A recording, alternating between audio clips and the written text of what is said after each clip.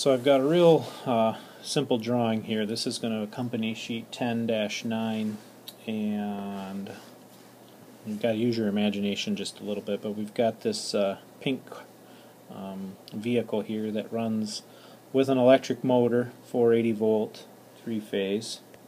So 480 volt, 3-phase, and we've been looking at how we switch two of the phases in order to get the direction to change. So we can either go that way or we go this way based on changing any two of those phases. So our little pink card here moves freight, say, back and forth across this distance. Okay.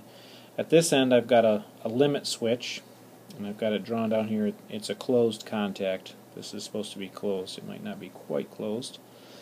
I've got it labeled up here, normally closed. And then down here I've got a second contact, and it also is normally closed. So once you kind of have an understanding, we're going back. We're going to hit this limit switch. It's going to stop. And then we can go forward. It's going to hit this limit switch. It's going to stop.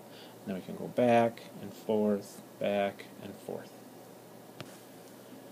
So here's our one-line diagram. We've got our forward starter and our reverse starter, and I've got them labeled here, forward and reverse.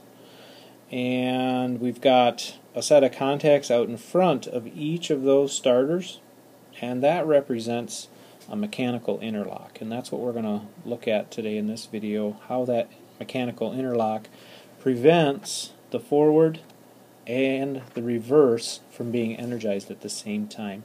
Because if we were to energize each of those at the same time, we would create a short circuit in our 480 volt line voltage, and potentially that could either blow fuses or trip a breaker or potentially damage some equipment. So mechanical interlock is located there. Here's those limit switches I was talking about.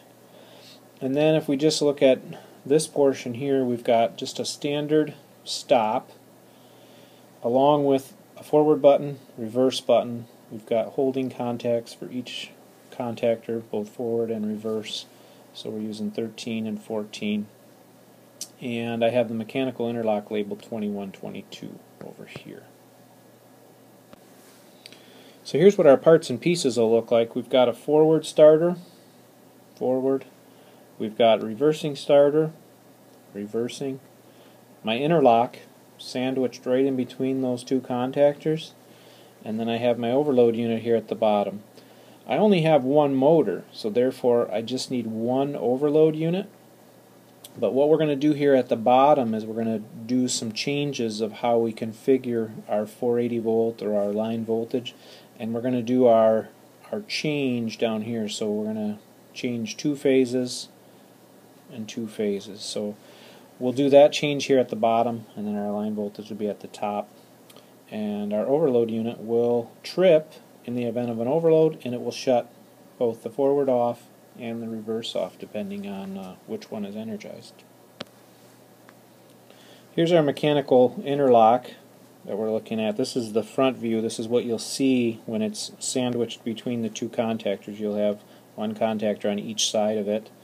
This is what it looks like on the side. There's a couple of little pins that get inserted into the side of the contactor, and then this little brown lever here, or mechanism, that fits into a small hole in the side of the contactor. Before you kind of get going wiring this, it'll be my recommendation you grab a hold of one of these, and you can see if you slide this back on the other side, the other pin won't move.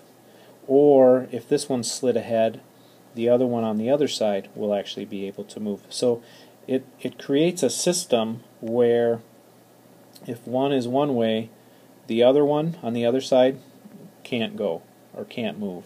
And so what you're doing is when we're looking at those two coils, the forward and the reverse, if the forward is energized, or actually I should say, I'm sorry, the reverse is energized, then the forward can't energize, so it won't work. And that prevents that short circuit situation that we're trying to avoid. So here's the side of our contactor. This is that hole right here. Sorry, this little hole right here. That's where that little brown lever will fit. So this is just a picture of the mechanical interlock. It's sitting on the side of the motor starter, and the second contactor, of course, will come down and rest up against it. So here's our forward and our reversing contactors with the overload section on the bottom of the forward contactor. Got our mechanical interlock sandwiched in between, and we're focused right now on these contacts, this one here and this contact here, and I've got it drawn here as you'd see it on the one-line diagram. So I have this one labeled R, so this would be the closed contact. And basically, if you think about this, we're running the coil circuit of our forward coil on our forward contactor. We're going to run that through this closed contact.